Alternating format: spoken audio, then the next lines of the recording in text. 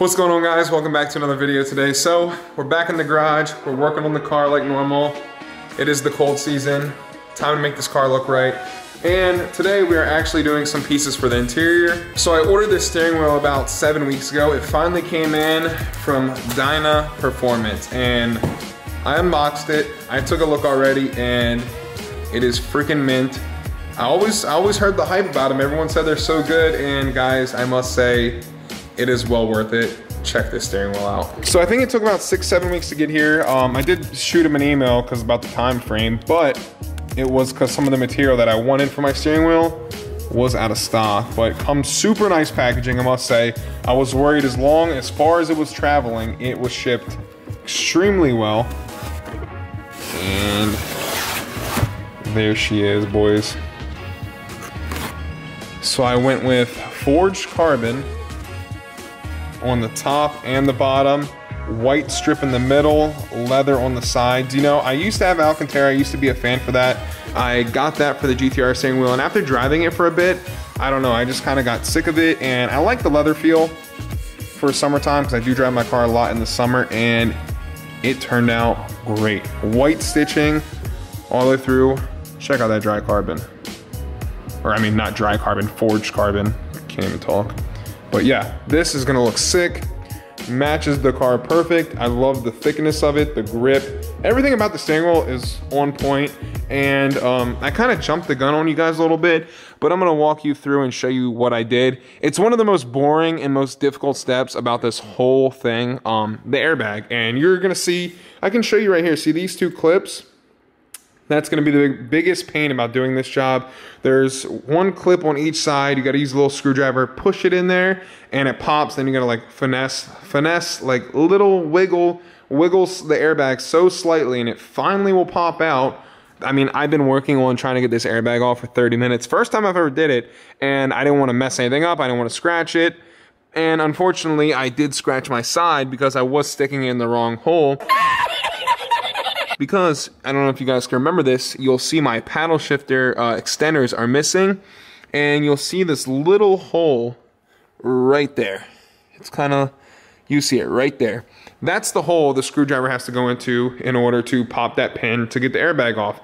So, had to get the heat gun, had to warm up my paddle shifters without destroying any leather or plastic, and get that off. Which was a pain, but once she is on, it is going to be so much worth it. Now I can jump in and pretty much get you guys up to speed on every little thing that I did. Nothing crazy much, but first thing you have to do is disconnect the battery. Pop your hood like so. There's gonna be a few clips. I think there was 3 clips total. You could just slide this piece off to the side if you have a hood strut. Not a big deal. I took my positive cable off, easiest one for me to get to. Took it off, slid it, prop it up on the side so it won't be able to touch. Solid first step complete. Now back into the interior. Now we're in the car and I can give you guys a better look on how to get this done. So if you guys are wondering, don't be alarmed by all the wires and stuff. It's a lot more simple than you think. These 2 clips right here are for the airbag. They just push in and clip, as you can see how that one comes out.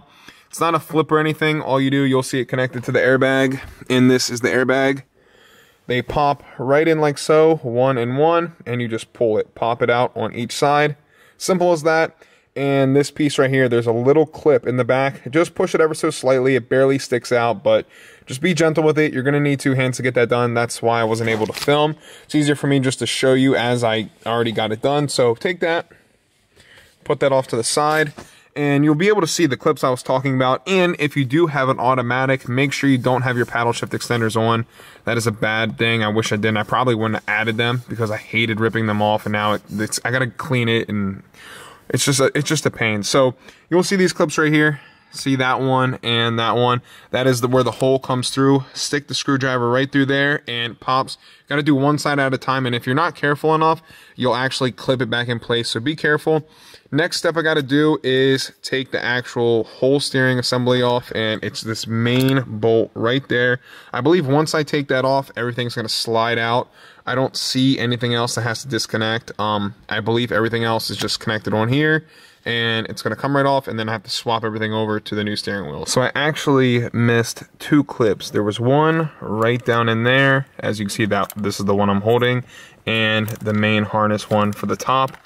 And now we take off the bolt. I overlooked that, but now that I see, it was kind of the way the wires were kinked up, it was hard to tell. But I noticed it before. I was like, you know, let me just double check, look at all the wires, follow everything. And you guys could do the same. I don't think I'm missing anything else. I double checked everything, so it should be 100%. Now it's just time to remove the wheel. And when you remove the wheel, it has to come straight back. You might have to wiggle it just a smidge, everyone said, that I talked to, but you just unbolt it, pull it straight back, and you got to take all this, swap everything over, and slide the new one right back in. 99.9% of the time, you will not need a alignment if you do this correctly. So just be careful and take your time as you're doing it. All right, so now once you got the steering wheel out, slides right out, and it's kind of perfect. So it's like a hexagon. You really can't mess that up. It goes in one way, comes out one way. And once you got it like this, there's a bunch of little screws. It's like a little star key. I don't know what the name of it is, but I got that, a little extension, just so I didn't hit any or scratch any of the plastic. Just be careful, all these are kind of cheap and delicate. So have the steering wheel next to each other and just do one piece at a time. Swap everything over so it doesn't get too complicated for you. And after that, I'm going to show you guys once I start taking it apart. So as you're doing this, make sure you are going extremely slow, take your time, and I started with the right side and I'm going to work my way through. Since I've never done this before, there was another screw there, and this was the paddle shifter. That is the paddle shifter piece, and this was the like media control piece, which was right there. Pop that out with a little flathead. Not crazy hard, but just slowly, guys. Take your time as you're doing this. Trust me, it looks complicated, but I'm as panicked as anyone else is right now, so take your time. It'll be all right. I'm not extremely mechanically inclined, and it's going pretty smooth. I'm not gonna lie. I'm getting this done tonight 100%, and you guys are going to see it. So let's keep cranking on it, and I'll pick it back up once I can show you guys a few more steps that I did. We have everything off, all the clips, everything undone. Well, there is that one little one right there, but I couldn't get. But I'm trying to figure out how to take this whole plastic piece off. Once I take the plastic piece off, it looks like all the wires are ran through the top and around the back. So once that comes off, I'm pretty sure, pop that right through the back, pull all these wires through from like where they're sitting as they are. So in case you have a bad memory like me, I'm gonna probably take a picture of where everything is ran through, so I know where to pull them through on the new steering wheel, just so I don't get confused on everything.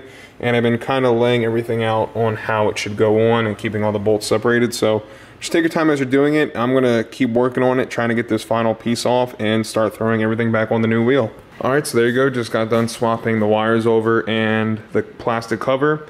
Just got to prop everything back in. Was just trying to tuck in some of the wires, because if you have a heated steering wheel and you did not get the heated steering wheel option for your new one, these two wires will be left behind because they are connected obviously in the steering wheel.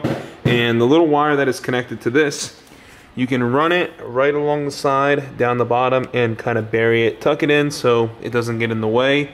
And you should be good to go from there on. Next step is assembling all this stuff back on here. So we're gonna go step by step, do one side at a time, pick it up, show you guys, see how it looks, and make sure we're doing this right because it is a little tricky.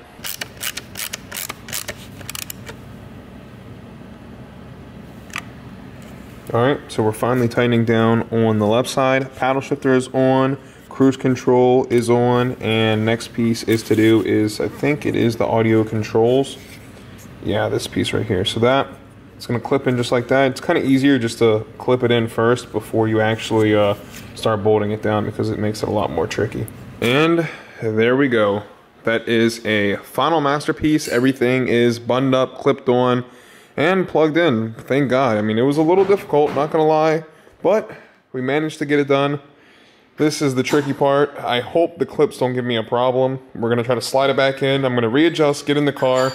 But when to give you guys a look, this is everything all done. The steering wheel was worth the money. It was kind of expensive, but you know, screw it. Looks good in the car, and I like it a lot. The only thing is I need to get new paddle shift extenders, or they do sell carbon fiber ones. I might have to get them, but I really don't feel like taking this off and retaking everything back off, because to get to that, I have to remove all these things, all the buttons, front and back, to get the paddle shifters back off. So I don't know, drop a comment if you want to see that video. I'll probably get that done. But let's wrap up this one and throw it back on the car. Next step you guys got to do is make sure you plug in that big wiring harness right at the top and tighten your bolt down to spec. And the rest we have is the 2 airbag plugs, and the steering wheel is clipped in. Everything seems good to go. It's straight. I slid it right back on straight, and it has 2 little guiders. If you see that yellow dot right there and right there, those slide right in that hole just to keep it straight also. So you really can't mess up putting it back on, but that's it so far. Last step is to throw the airbag on. So let's try to knock this out and get it all wrapped up, and got to turn the car on and make sure all the functions work also. This is probably one of the best steering wheels I've ever seen, and I'm not just saying this just because it's mine. I love the GTR one, but I don't know, this is just like, it's super clean, it's super perfect. I'm not a fan of the Alcantara anymore. That kind of like outgrew me. Like, I don't know, I was just kind of done with it. But having the leather, white stitching, everything matching with the whole interior, someone please let me know if they sell forged carbon dash, like the whole dash kit, everything. Like, I might even rip up all this tacky carbon fiber, because the steering wheel, straight up, guys, it just straight put on welfare. The white, how it pops, everything about it is just perfect. It really wasn't that bad of an install. It was kind of like, when you start seeing all the wires, once you start taking everything off, it's kind of a little nerve-wracking. But like, the main thing when you're doing this, just keep everything side by side, like both steering wheels. So it's just like, just copy and pasting, just one over to the next. Super easy. I am not mechanically inclined at all. I have a little bit. I say I'm not, but to some people I am a lot. But I don't know. For me, it was kind of a walk in the park. Just take your time, don't sweat it. And let me guys show you the tools that I use to get this done. You're gonna need a series of small screwdrivers. Number 1, this one to pop the thing, to pop that little clip in the back. You guys saw that one in the beginning. This to pop a lot of the clips, because you're gonna have like a super weird angle. Move it, pop it, boom, done. Next one is you're gonna need these star tools. I don't even know the name of them. Someone please drop the name of that. Star tool is what it's called. An extension piece. And a little socket, a little swivel. That is all you need. Didn't use anything else. We have to fix this though. My paddle shift extenders. I don't know. I like these. Like the feel of them, the steel, like it's metal. Like you can hear that. That is solid. I mean, I don't know. Drop a comment, let me know. I do want the carbon fiber ones, but they are $300, and I'm not trying to spend another $300 just on paddle shifters. That's kind of OD. So I might just throw these back on, to be honest with y'all. Steering wheel, stock steering wheel, leather with heated and everything. If anyone wants it, hit me up. I still have my 2016 GT1 also. But this is all the stuff that's going to be left behind. This is for the heated steering wheel. I guess there's both controls on there. Those were not going back on, so there she sits. We have to throw the battery back on. I'm gonna jump in the car, start it up, let it run for a bit, probably crack the garage, and just go through the controls, make sure the audio, everything works. Obviously can't touch cruise control, but everything, we're just gonna make sure everything has power to it. I double checked, make sure everything was clipped. And yeah, that is a totally game changer. So let me wrap this up, wrap up the little things in the engine bay. Oh yeah, and here's another flathead that I had to use to pry these out. So let me get this back on, and we'll jump back in the car, fire it up, and see if everything works.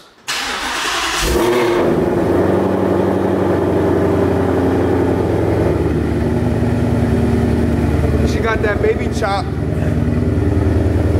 Ford liked me so much, they threw a little better cam in it for me. Woo! Good Lord, she looks dirty. And dirty means good, for everyone that doesn't know. It's kind of like a Baltimore thing. The one thing I hate about taking off my battery, it resets everything. Okay, well the OK button's working. That works.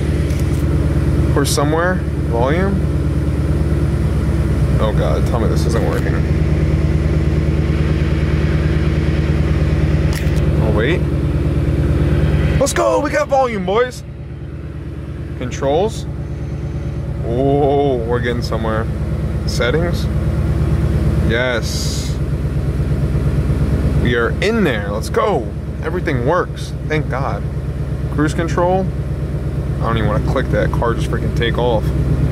But yeah, everything works, and I can't even explain how nice this feels. I kind of like those gauges. I didn't remember these were the stock gauges.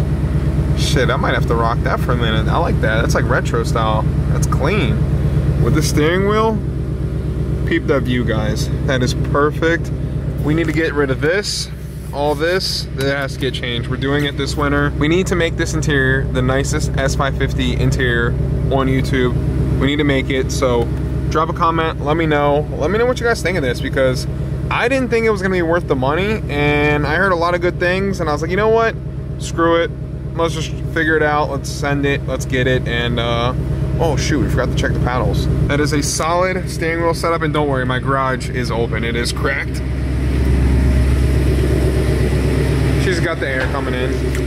But yeah, car sounds great. Interior looking fresh. That is a wrap. Oh god, my eyes burning from the 85. That is a wrap for today's video. Hopefully you enjoyed. Drop a like, drop a comment, subscribe. Road to 100K. We do have something awesome planned next year, and I plan on going into detail with that in the next maybe 2 weeks.